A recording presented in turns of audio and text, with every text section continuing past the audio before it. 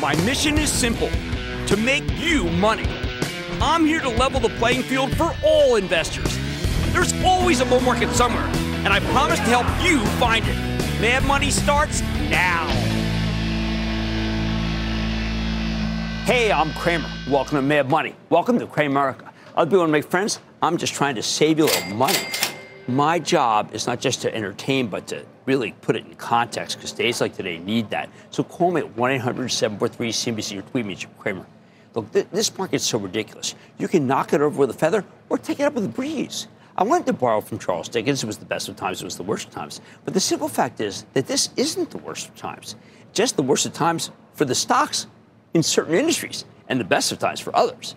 All within the confines of some hideous action for the average, with Dow sinking 626 points, S&P plunging 2.12%, and the Nasdaq plummeting 3.26%. This nasty old day right into the close. Now, what makes this market so ridiculous, in my eyes? Look, we had some obscure purchasing manager report that shows some softness this morning, causing a wholesale collapse of the cyclicals, along with the home builders and anything connected to technology, particularly the once beloved data center plays with big AI exposure. Given the chaos after that manufacturing PMI number, you'd think the semiconductor, oil, and housing worlds were in free fall. But in reality, these companies are doing incredibly well. The sellers are just worried that they won't stay good for long. Frankly, I think this action represents pure stupidity. And the fact that the market is typically challenged in September, that's what's going on to me. Something that's true empirically. Well, to the point where it can become self-fulfilling. That's the way it felt like for me today. Sure, the economy's slowing, but in a few weeks, the Fed's going to cut interest rates. And you'll wish you'd stuck with a lot of what was for sale today, like the home builders. I like D.R. Horton and Lennar, both of which reported amazing quarters. They're the real winners in any move that would take down mortgage rates. That's what would happen if the Fed cut. As far as the data center, look, there was an excellent piece by the always iconoclastic and ironic Michael Semblis over at J.P. Morgan. He posits that we could be in one of those moments where the spending for AI rivals the extreme spending we saw during the 90s to fund the internet build-out. Eventually, their internet dreams came true, but not fast enough to save most of those companies. A repeat of 1999 would indeed be devastating for NVIDIA and all the techs that surround it. As much as I think Semblis is the best pure strategist on Wall Street, the best, I found this piece a little harsh. Because we had many fly-by-night outfits spending like drunken sailors back in the 1990s. Now, though, NVIDIA and its clients are some of the most well-endowed companies ever. NVIDIA doesn't have any real competition, and no one is near them by their own proclamations. As for the hyperscaler spenders, as I see it, the race for the best AI that they find themselves in is about more than just bragging rights. The key to the next level of thought, to the next level of inference, is to spend a lot right now. These companies can afford to spend it. Again, unlike the internet fiber build-out in the 90s, these tech titans are filled with great minds, and they're run by tight-fisted executives who sincerely want to spend as little as possible. They just can't. They just can't afford to.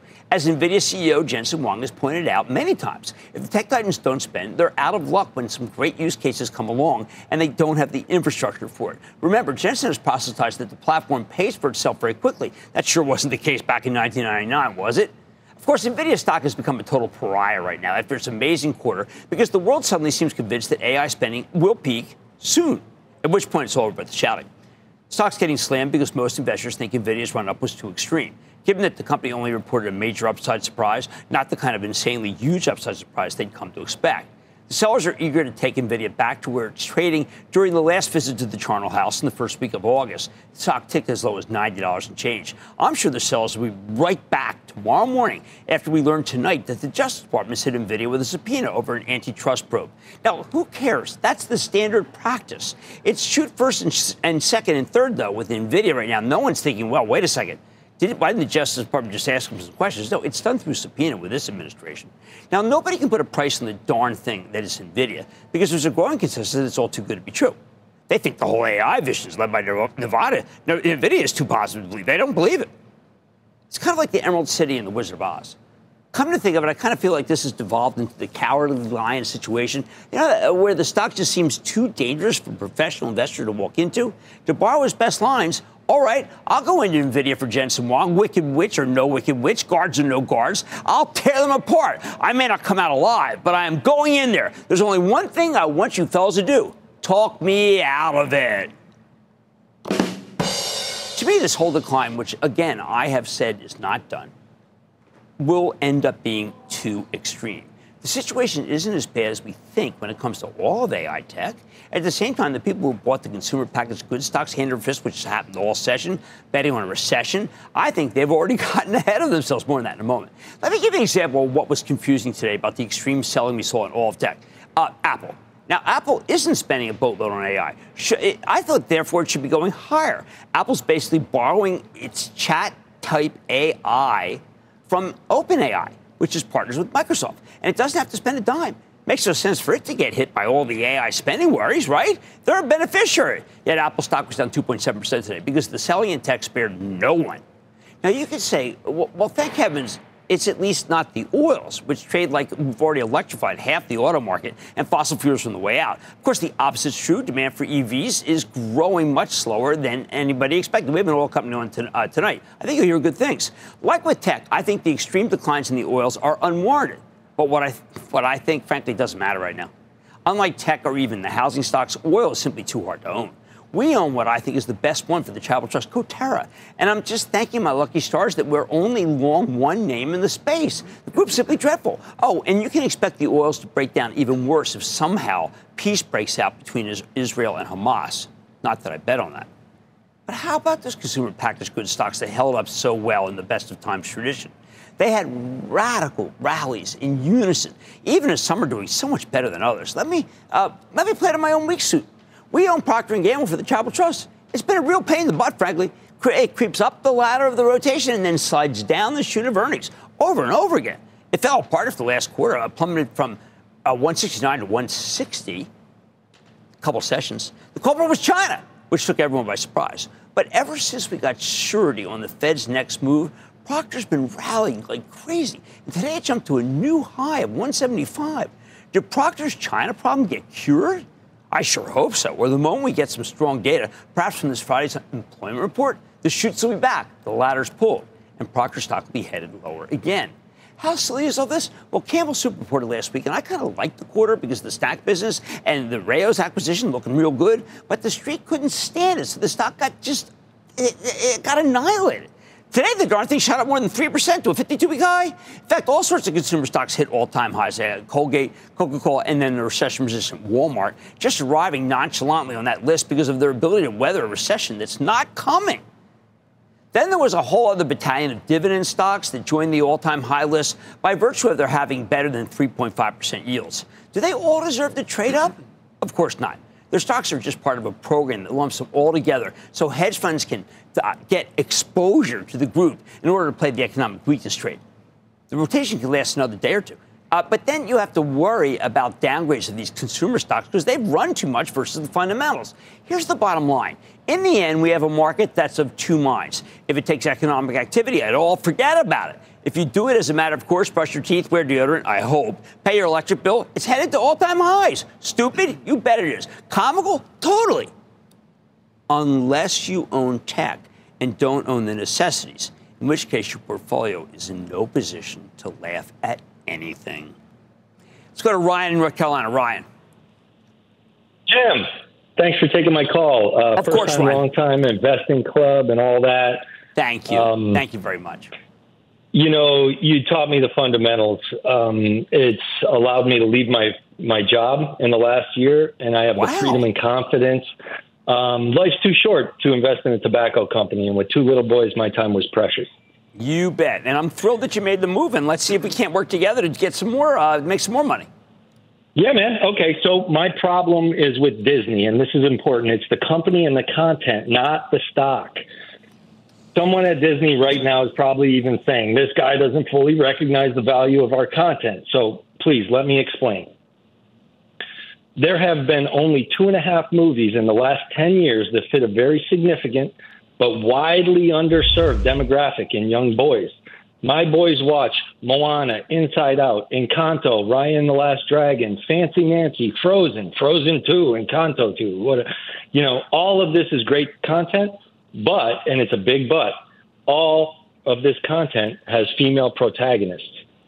Coming-of-age stories, which are highly relatable among young boys, there's been 2.5. Luca, Coco, and Onward. Okay. Well, look, Onward wasn't boys. Well, Ryan, here's the problem.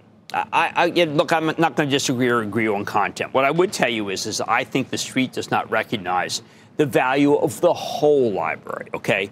And they don't recognize the value that ESPN actually has. They don't recognize that the theme parks are just magnificent gems, and they're focused on the labor problems. They're focused on some of the issues you just mentioned. They're focused on what I think are important zeitgeist issues, but are missing the point of the premium property that is Disney, which is why, as you know, we own it for the Charitable Trust, and why Jeff Marks and I discussed buying some more here, because it is so low.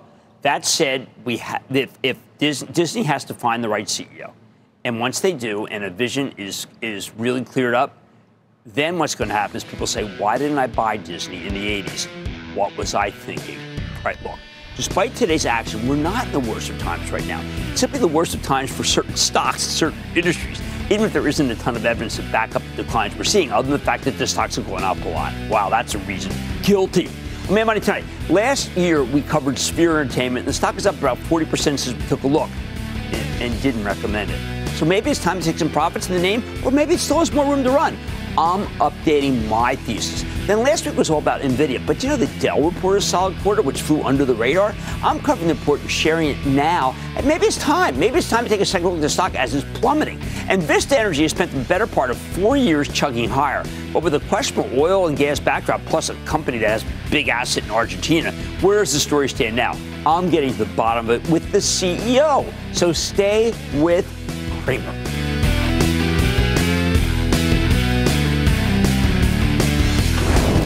Don't miss a second of Mad Money. Follow @Jim Cramer on X. Have a question? Tweet Cramer. #MadMentions. Send Jim an email to madmoney@cnbc.com or give us a call at 1-800-743-CNBC. Miss something? Head to madmoney.cnbc.com.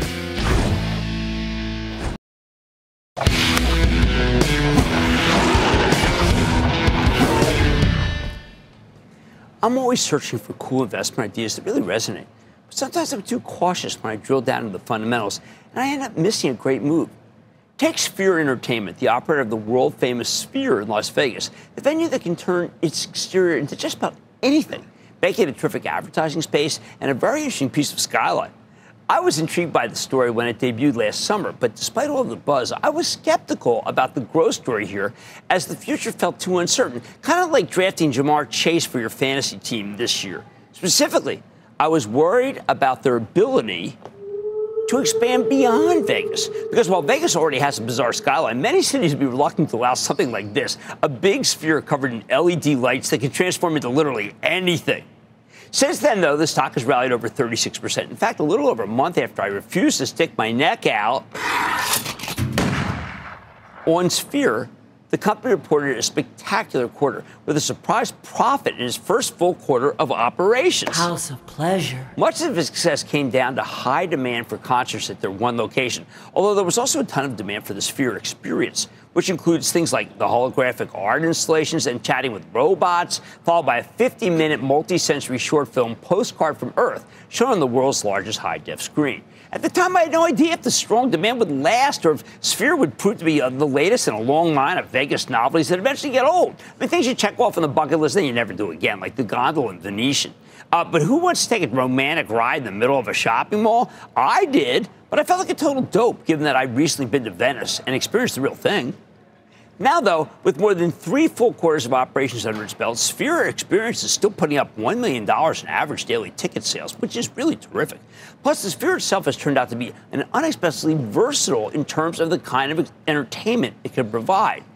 See, it's not just concerts. Back in June, the company had its first keynote event, hosting Hewlett-Packard Enterprise for their Discover 2024 showcase. This was followed by the NHL Draft, which was the Sphere's first live televised event, and now there's much more exciting stuff to come. Sphere is hosting UFC 306 next Saturday. 10 fights, 2 of them for championship belts. Now, personally, hockey's enough of a blood sport for me, but there's no denying that UFC has huge international appeal and, of course, appeal in this country. And if the usual star-studded crowd is in attendance, I think it's going to make for quite the spectacle. It'll be something people want to do when they're in Vegas. Of course, the success of the Sphere experience means the company doesn't need to take on these big alternative events unless their clients pay an arm and a leg. They make $1 million a day in ticket sales for doing nothing special, so you better believe they're making a killing from these events. On the last conference call, CEO and also New York Knicks owner James Dolan noted that some companies have been, quote, a little shocked with the price tag because they're actually competing with Postcard from Earth, end quote. This disappointment for corporate event planners should be music to the ears of Sphere shareholders. But the main attraction here remains the concerts. When I covered this story last December, I was hearing rave reviews from the U2 residency. Since then, bands like Phish, Dead & Company have enjoyed successful runs at the venue. Dead & Company even extended their run due to high demand, mirroring what we saw with U2. Looking ahead, the Eagles, LA, not Philadelphia, are beginning their run at the Sphere later this month as a residency that has already been extended multiple times due to high demand. Unlike Jeff Bridges and the Big Lebowski, a lot of people love the Eagles. Going forward, Sphere's planning its first ever electronic dance music act, and that's Anima. I knew it. Why do I struggle with that? Anima. Starting around New Year's. And their music isn't limited to live concerts. They recently announced a U2 immersive concert film that's uniquely made for their venue. Basically, they're going to do simulated reruns of previous shows that you might have missed. But remember, people go to Vegas, they go once. They want to catch anything that has already happened, they'll go. Now, I never had much doubt about the strength of the Sphere in Las Vegas. What worried me was whether the company could expand to additional cities. That's the fly here. As of right now, there's still no agreement for any new Sphere locations, despite the promise of updates coming soon from management on the last 3 conference calls. But that's the whole ballgame here. Without new locations, they don't really have a long-term growth story. The analysts are split on this issue. Last month, J.P. Morgan upgraded Sphere, said its international expansion is, quote, a matter of when, not if. On the other hand, Benchmark downgraded the stock today because they're feeling more dubious about the idea. Listen to this, quote, most communities are unlikely to welcome a massive, glowing, and sound-emitting structure in their neighborhoods, end quote. Hey, look, that is my worry, too. Although we know the Sphere is working in Vegas, there are only a limited number of cities that can generate a similar level of consistent tourist traffic worldwide. Plus, Benchmark points out that since the original Sphere, quote, took 5 years and $2.3 billion to construct, rapid expansion seems impractical, end quote. Tough to argue with that, isn't it? Look, I don't doubt that Sphere's management honestly believes they could have an agreement for another location soon. But as management mentioned on the latest conference call, even though they believe they can change the global entertainment landscape, quote, fully realizing that vision will take time, end quote. And how much time is really the question? It's a big question, though. Of course, there's one area where we got some clarity. Sphere subsidiary MSG Networks has an $850 million term loan coming due in October, and they don't have enough cash for that. So they've hired advisors to try to refinance to work out. If they can't come up with a deal, MSG Networks could go bankrupt. That's where we need clarity. But that's not actually a big deal for Sphere because this term loan is non-recourse to the parent. If they want, they can just let MSG burn. Now, while that might seem suboptimal to you, since Sphere wouldn't be on the hook, many analysts seem eager for them to get rid of MSG because then Sphere Entertainment would be a pure play on the thing that makes it most interesting. The Sphere. I've seen some analysts argue that MSG Networks is literally worth less than nothing to these guys. That's confusing.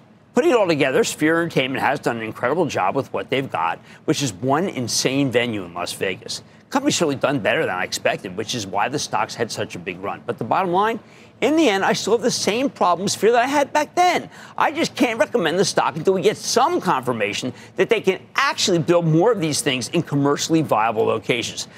There aren't that many of these on Earth who would know which ones would allow them to build something like the Sphere anywhere near city limits. Now, purely on aesthetic grounds, it's hard to imagine something like this fitting in anywhere else other than Vegas. Hey, maybe Macau? So mea culpa for underestimating Sphere Entertainment. But over the long haul, we still need some reassurance that there's a real appetite for more of these things. And we don't have it yet. And I don't know what's going to happen. Mad Money is back after the break. Coming up, dude, you're getting a recap. Cramer breaks down Dell's quarter. Next.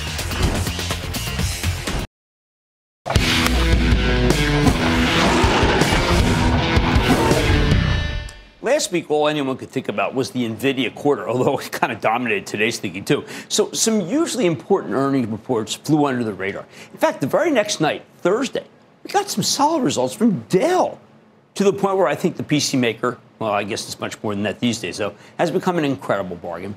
During the earlier part of the AI boom, this stock was roaring. It rallied 90% last year, then climbed another 135% for the beginning of this year through late May.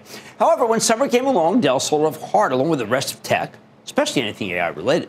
At one point, it was down more than 50% from its highs, although by the time the company reported last week, it had recovered somewhat, down 38% from the high. So going into the quarter, the key question was simple. How bad could it be? Could it be to possibly justify such an extreme sell-off? Of course, you could look at Dell's prior run and just say, easy come, easy go. But it's important to figure out if the underlying thesis remains intact. This story is all about Dell making servers for the data centers that power artificial intelligence, along with new lines of AI-infused PCs. Unfortunately, the numbers were somewhat confusing, but I think that Wall Street got this one right, at least initially, as the stock ultimately rallied more than 4% last Friday, before giving back all of those gains today. Yep, Dell's still worth owning here, and I'm going to tell you why. Let's start with the numbers. Dell delivered a meaningful revenue beat driven by 38% growth from its infrastructure solutions division. Wow, much better than expected. Mostly thanks to heavy investment in AI infrastructure by corporate clients. In fact, their server and networking sales were up 80% year over year. Dell's other business, the Client Solutions Group, which includes the PC business, came in a little light, but not light enough to offset the strength in the infrastructure side. In the earnings release, Dell Vice Chairman and COO Jeff Clarke, old hand, explained that, quote, our AI momentum accelerated in Q2, and we've seen an increase in the number of enterprise customers buying AI solutions each quarter. Notice the word solutions. I think that's really important. It's more than just a black box. He added that AI-optimized server demand jumped by 23% just versus the previous quarter. Now, last time Dell reported, some investors didn't like the margins from Dell's infrastructure business. Long story short, their earlier AI hardware sales mainly came from selling servers to large hyperscalers. And then here we're thinking about Alphabet, Amazon, Meta. And those companies can drive a hard bargain. Dell was confident that the margins would improve later on as they sold more networking and storage equipment along with services. Hardly anyone was willing to give them the benefit of the doubt, except me. Maybe that's because I saw that he was with Jensen, of course, Jensen Huang, CEO of NVIDIA, at the GTC conference I went to. Now, the stock jumped from 132 at the time I told you to stick with it in early June, all the way to 161 just over 2 weeks later. But if you didn't sell up there, you got steamrolled, as it now pulled back to 111 thanks to the summer sell-off. Well, it's actually just a little bit less. I don't know. It worries me that it's came down this much, but bear with me. I was right on the merits, as Dell's infrastructure margins did indeed improve dramatically last quarter. The division's operating margin jumped from 8% in the first quarter to 11% in the second quarter. Wall Street was only looking for 10.7%. The original operating margin increased by 150 basis points. That plus $712 million in share repurchase allowed Dell to deliver a 19-cent earnings beat off a $1.70 basis. That all sounds pretty good, right? So why were people confused about the quarter then? To the point where the stock spent most of last Friday whipsawing around before it finally stabilized and rallied? Well, the main problem was management's guidance for the current quarter. Their revenue outlook was only in line, and their earnings outlook was for $2 plus or minus 10 cents. Analysts were looking for $2.19. Not ideal. More importantly, Dell indicated that they might see a sequential decline in AI sales versus the quarter they just reported. It's looking like the current quarter might be slower on that front. On the conference call, management explained, though, that their third quarter guidance assumes AI server sales will be down slightly quarter over quarter, which really spooked people. But Dell also raised its full-year forecast substantially, although they only raised their earnings forecast by 15 cents, which is a de facto guide down, when you remember that the company still reported a 19-cent earnings beat, 19 versus 50. Still, demand did accelerate, and unless this race car runs into a retaining wall, I think that process will continue. Now, ultimately, Dell's quarter was still well received, with the stock rallying nicely on Friday before giving back much of that move in today's market-wide beatdown. I think the buyers won on Friday because Dell management did a great job of explaining what's happening on the AI front. Basically, they expect to slow down this quarter, not because of a lack of demand, but because they don't have enough supply to keep up with demand. Remember how everyone was wringing their hands because NVIDIA's new line of Blackwell chips, the fastest ones on Earth, ended up delayed a bit? Well, demand for servers powered by those chips is very much there. And Dell's really aligned with that. But Dell needs to figure out how quickly they can get the chips, then build the machines and ship them to customers. That's why they're now projecting most of their Blackwell-related business to happen in the fourth quarter and into 2025. Basically, it's a supply chain snag. It's likely to hit the current quarter, but only because it's delayed those sales to later in the year and into 2025. These were the guys who were really hurt by the Blackwell, well, some people could say botched introduction. Now, with all this focus on the specific timing on AI server shipments, many other positives end up being ignored. Nobody seemed to care that Dell's infrastructure margins made huge progress, even though that was the big knock on the first quarter. At the same time, management said they expect their PC business to inflect higher into the end of the year. Inflect higher, people were expecting lower. Very encouraging. In the end, there were mixed opinions on the Dell quarter because even though the company had great results, including their AI margins, we also got some noise regarding the specific timing of new AI server shipments in the back half of the year. But I think that those concerns are exactly that, noise. Instead, we should be thinking about how Dell's also taking share from Supermicro. That's that SMCI. I told you that was troubled. Something doesn't get talked about enough. That alone would lead you to think a bottom can't be all that far away from where we went out tonight.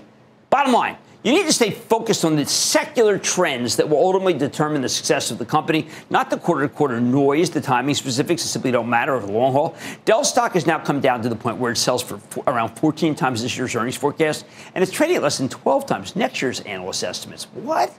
That doesn't mean you should buy it all at once right here. Remember, September tends to be a hideous month. But you've absolutely got my blessing to start a position for Dell, buying it gradually on any weakness in a pyramid style. As it gets bigger, as it gets lower, you get bigger. Yeah, because the AI thesis, rocked as it was by today's trading, is still very much intact. All right, let's take some calls. Let's go to Arcady in New York. Arcady. Yes, sir. What's up? Not much. I just want to tell you, you have great people that work for you, great staff members, really good Thank people. I got a question to ask you. I own Meta, Facebook stock, for about a year. I have 10 shares. Should I get rid of it or should I sell it?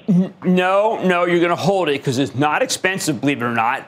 It's probably the least expensive of the mega caps. You back out what happened at Alphabet. Here's what I would say. I would say that if it went down, let's say 100 points, you should buy another 25. I'm not countenancing selling it right here because there's too much in the pipeline that could be very good. And we're on a down day, and a lot of people freak out on down days. So stay the course. How about we go to Bill in Massachusetts? Bill. Hi, Jim. How are you today? I am good, Bill. How are you doing? I had a question for you. In this pullback here, there's two stocks here and these two CEOs I absolutely love. And I'd like your opinion on the two stocks.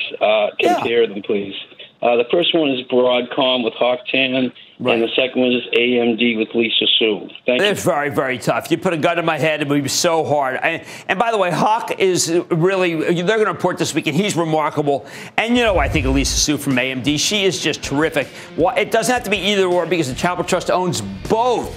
Beware, Broadcom reports this week. Right now, anything that's reported, it just doesn't seem to matter. It's going to go lower. But you know what? In 2 days, anything can happen. That's how crazy this market is.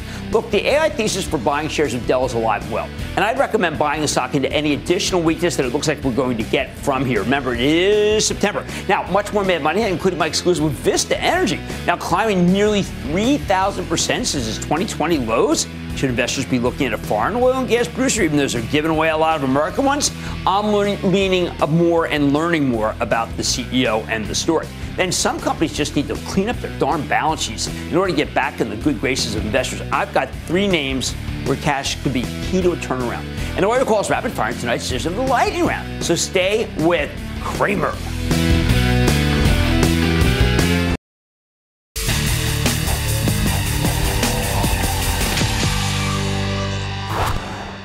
We got a conundrum here. On daily today, with the price of oil plummeted, right, and the exploration production stocks, they all got slammed. It's worth hunting for bargains in the energy sector, which brings me to Vista Energy. This is an oil and gas producer based in Mexico City, but just think Argentina. That's where it operates. These are terrific growth properties that have allowed the stock to surge from $1.80 at the COVID-era lows in April of 2020 all the way to $49 now. And that's after a nearly 6% pullback today. Stock's up, get this, 1,800% since the end of 2020. It's up 821% for the end of 2021. And it's actually up 66% year to date. And yet, before Vista Energy came to the New York Stock Exchange today to celebrate the 5th anniversary of its NYSE listing in 2019, I'm embarrassed to say I'd never heard of the thing. That changes tonight. Well, I'm a big gardener about any company that operates in Argentina because it's got rampant inflation there. Clearly, these guys are doing something right. So let's check in with Miguel Galuccio. He's the founder, chairman, and CEO of Vista Energy. To learn more, Mr. Galuccio, welcome to Mad Money. Hi, Jim. Thank you Good for to having see you. me here. All right, now I have to tell you, sir, because I'm down here for the morning show. And I said to my colleague, Ben Stoto, who's our research director, like, Who are these guys? And then we look at the chart and we see it's monumental. So why don't you give us the backstory here? Because and people should know you are a seasoned person when it comes to the oil business. Yeah, Jim. So yes, I am a seasoned person. I've been working in the new industry for a long time, internationally, and went back to Argentina in 2012 because I thought it was time to come back to a company that I passed through that was YPF. At that time, Argentina was starving for energy. Right. We were importing $10 billion of energy in the country. And what came across to us, there was an opportunity to develop unconventional resources, where we start to do. Today, fast forward, Vaca Muerta, that is the resource play that we have there. What's the translation for that? Vaca Muerta is dead cow. I had to, I'm sorry. Dead cow. And there's many stories about why we and you're going to give it to, and you're going to give it to us, but go ahead. But Vaca Muerta represents 50% of the production of the country, and Argentina has become a net exporter. So we export around 180,000 barrels per day. Well, after that, and why I'm here, I create Vista with a group of very good seasoned people. We listed in the stock exchange in 2019. As you said, at $9. Today we are trading close to 50. Has been a fantastic ride. Yeah. Production have tripled, reserve have sextupled, and EBITDA went from $150 million, and we are aiming to $1.1 billion this year. So we have a very good ride. And you have gigantic reserves. We have gigantic reserve. The country have gigantic reserve. This is there's no an analog in US of the rock that we have there. We believe it's a composite of the best of the US. And yes, we have reserve replacement ratio of 400% for the last 4 consecutive years. So Vista is a growth story, and will continue to be a growth story the time to come. We have a lot of coverage. 30 analysts cover us. The consensus for end of 2025 is around $72. And they all were incredibly complimentary during the conference call. They all congratulated you, and it is without a doubt considered to be a pristine story. Now, you worked at YPF, you worked at SLB, formerly Schlumberger, so you can tell us this question. Why should we invest in Argentina when we hear about all this rampant inflation and companies getting out of Argentina?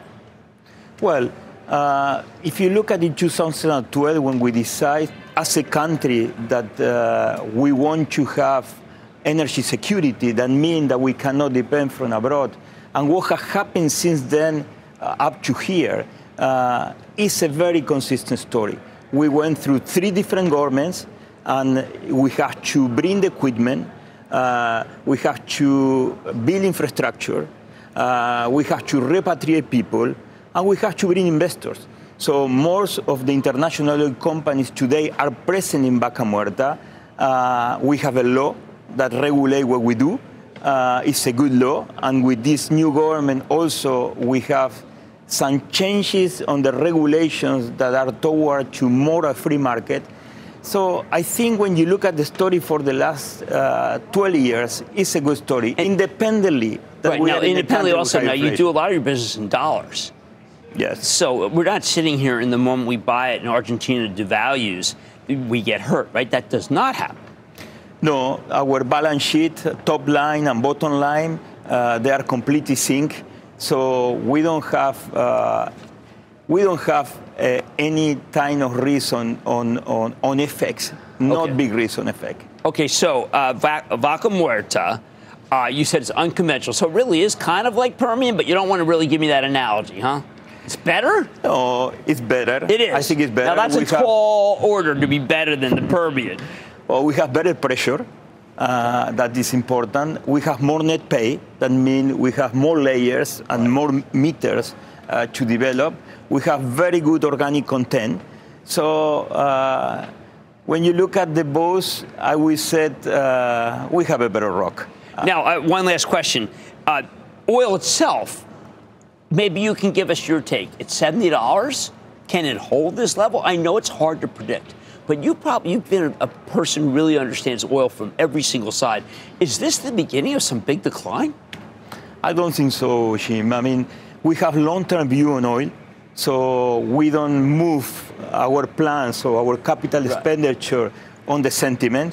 This week we have a negative sentiment. Okay. You guys have a negative sentiment. We look at the long term. And long term, what I believe is that the demand on energy will outpace the offer of energy in general. And I'm not talking about oil and gas. Right. We believe in 2050, the energy consumption is going to double. And we don't see how mathematically oil and gas can be replaced that fast. So therefore, we do believe, we do our plans with $65, $70, right. But we really believe that the oil price for the medium and long run will be between $70 and $80 per barrel. And your company makes an immense amount of money at those prices. If anyone looks at the conference calls, they'll know you're maybe the most profitable of almost every oil company in the world. We are very profitable. We have 65% margins of EBITDA. We probably have not the full upside, the zip code of Argentina yet. EBITDA multiples are around 4 today. Right. But Argentina, I'm confident Argentina, we should improve. That also should help to our stock. Excellent. Well, you're a delight. I'm so glad you rang the bell. I would not have heard you otherwise. So it is good to have that publicity. And I've got to tell you, you've done a remarkable job and, Herculean job, because it seems odd that you go to Argentina and get everything going for you. But you have done that. Miguel Galuccio, founder, chairman, and CEO of Vista Energy, VIST. If you're as interested in it as I was, read the conference call. You will not believe how positive analysts are about this one. Mad Money's back after the break. Coming up, hit us with your best shot. An electrified fast fire lightning round is next.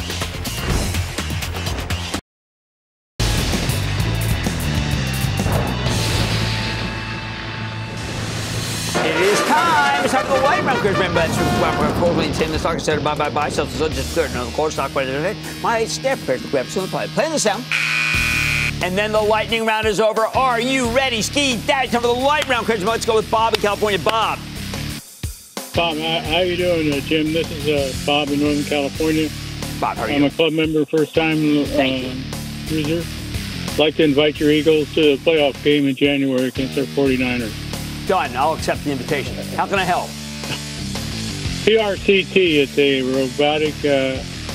It's been a rocket, but I think if you're going to be in robotics, you got to be in ISRG. That's a safe improvement one. We have him on the show, and I really like him. Let's go to Brian in Florida. Brian. Hey, Jim. Thank you so much for taking my call. I'm a big fan of yours. We've spoken many times throughout the years, everything from Bar San Miguel to Mensa, speaking French, and Gâteau. And I need your advice with two things. While I love your stock advice, I also truly appreciate your football wisdom. So 2 questions for you. What do you think of the stock Zoetis? And other than the Chiefs, who do you think are going to be some surprise division winners? Thank you. Okay. First of all, I like Zoetis very much, and we recently had Kristen Peck on. She did a great job, great spokesperson for it. And I think the surprise might be the Jets. I'm not kidding. I think the Jets have a quarterback who can be very good if he stays healthy. I think that Breece Hall is unbelievable, and I like the receiving core. And the defense, I think, is the best in the NFL. Let's go to Trey in Texas. Trey. Jim, while I was working like a dog today, my wife was getting her colors done. If you don't know what that means, it's where you pay a fraud to basically hold a paint swatch in front of you and tell you what colors you look good in. Look out, tarot card readers. Morally reprehensible and quite expensive. I'm trying to get us back on track financially by picking up a multi-bagger and a lot of instant ramen. Could Target be my one-stop shop for both? I don't know if it can do all that for you, but it does yield 3%, which is actually quite good, and it had a very, very good quarter, and I appreciate that you're on a very, very tough day. Let's go to Arthur in New York, please. Arthur. Hi, good evening, Professor Cramer. I love your show and been watching since day one. Thank you very much. My question is, with bond yields, particularly in the Treasury market on the short end at around 5, and the 10-year running at maybe 383. What say you on my stock, Con Edison, ED? I like Con Ed for, I don't know, maybe 70 points. It's got a great yield, and I think at this point, it's still, as long as it's around above 3, I think the stock can still project itself even higher. And that, ladies and gentlemen, is the conclusion of the Lightning Round. The Lightning Round is sponsored by Charles Schwab. Coming up, CPAC's in an upright position. Cramer reveals item 1 on Boeing's to-do list. Next.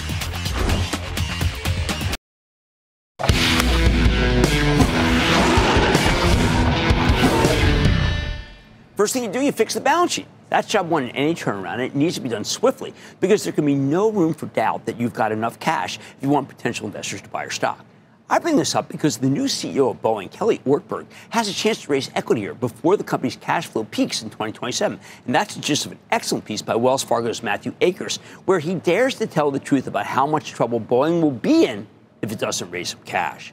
Under a bullet in the piece entitled Cash Risk, Akers writes, and I quote, "In the coming year, Boeing must deal with upcoming union negotiations, contract ends September 12, planned integration of Spirit Aerosystems, which burned $1 billion in cash on its own in the first half, softening airline yields, which could impact orders, continued FAA pressure, and recent 777X and Starliner technical issues, which could add to program costs." End quote. Given that litany of woes, it's clear Boeing desperately needs to find a way to cut down on the $45 billion in net debt on its balance sheet. Right now, Wells Fargo estimates that taking care of the debt, quote, would consume all of Boeing's free cash flow through 2030, end quote. Most important, Akers says, quote, "We doubt it can kick off a new aircraft program, $40 billion plus investment, without first cleaning up its balance sheet," end quote. There it is, a stark contrast to the views of so many people who believe that everything's fine at Boeing. You raise the capital, you address that balance sheet directly, and that's how Boeing can bring in serious buyers. Given that there are only two players of consequence in this business, Airbus and Boeing, there's always going to be faith that things can work out. But right now, that's all based on hope.